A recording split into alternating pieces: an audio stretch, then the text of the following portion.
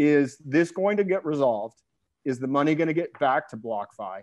Or is this guy going to go on the run? Will he give it back is my question. Pretty sure they've already gone after him. So, yeah. But he has not given the money back. No, he actually transferred it to an unknown wallet. Yes.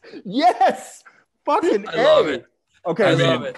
You got to have some big ass balls. We would do the same thing. Those are regular balls. Yeah. All right. If that happens to me, I'm just being like, okay, perfect. See ya. So he's just like us. He doesn't have a lot of ethics, morals, or values. That's all. But he's probably a good stand-up guy.